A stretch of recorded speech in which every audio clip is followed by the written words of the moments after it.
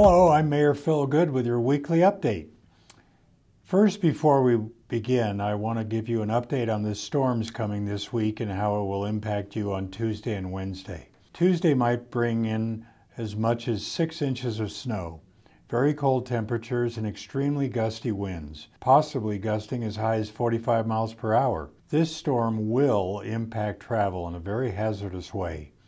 Please only travel if you must, and if you must, please do so with extreme caution.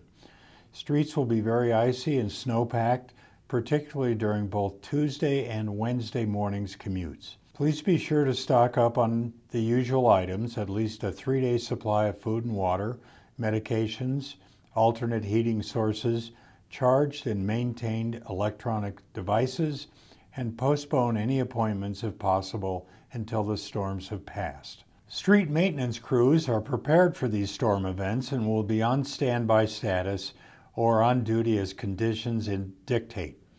We will continue to post here twice daily with updates throughout these storms. We have 3 council meetings tomorrow, starting with an executive session at 10 a.m. In the executive sessions, council has the opportunities to receive legal advice and counsel from our attorneys on prospective and current matters that require confidential consideration.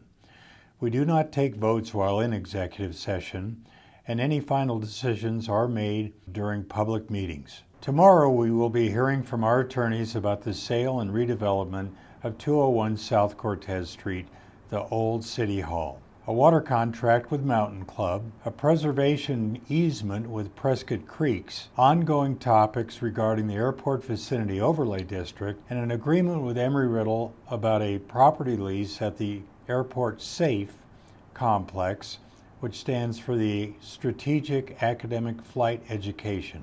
During the study session, council will receive a presentation from Protect, Planning for Resilience of Our Town's Environment, Climate, and Tourism, releasing the Climate Risk Assessment for Prescott, conducted with the Climate Assessment for the Southwest, also known as CLIMAS, and Dr. Allison Meadow with the University of Arizona. This climate assessment was done at no cost to the City of Prescott. Mayor Pro Tem Montoya and Councilmember Rusing were contacted by the group regarding completion of the study and have requested a presentation at this study session. The Prescott Fire Department will present their 2023 through 2028 strategic plan. Their motto is Community First, Courage, Grit, and Duty, driven by excellence. In this strategic plan, issues addressed will include staffing and infrastructure, occupational safety, data collection and analysis, community growth, sustainable funding, resource viability, and workforce development. The study session starts at 1 p.m. During the 3 p.m. voting meeting, we will have an update regarding the Mayor's Charter Review Commission and also a legislative update. Council will vote on an amendment to the contract with Dibble for planning and environmental services for appraisals in the vicinity of the Prescott Regional Airport. At the beginning of the meeting, we will have a recognition presentation of outgoing City Manager Michael Lamar. Michael has served the city well for the last 6 years and steered Prescott through some many challenging times, as well as introduced several innovations and advancements in our community. On a related note, the City of Prescott's recruitment for a new city manager is well underway right now. Anyone interested in this opportunity can email their cover letter and resume by March 6th to the address below. Preliminary interviews will take place March 14th through the 16th. The recommendation of candidates will be provided on March 21st, and the finalist interview process will take place March 30th through the 31st. The Prescott Tourism Office will be accepting applications for the Tourism Advisory Committee, TAC, and the Prescott Area Arts and Humanities Council, PAAHC, grants beginning Monday, March 6th through Monday, April 10th, 2023 at 5 p.m. TAC and PAAHC grants are designed to assist registered nonprofit organizations hosting events in Prescott between July 1st, 2023 and June 30th, 2024. The goal of the grant is to encourage event marketing outside of the Prescott area to encourage overnight visitation.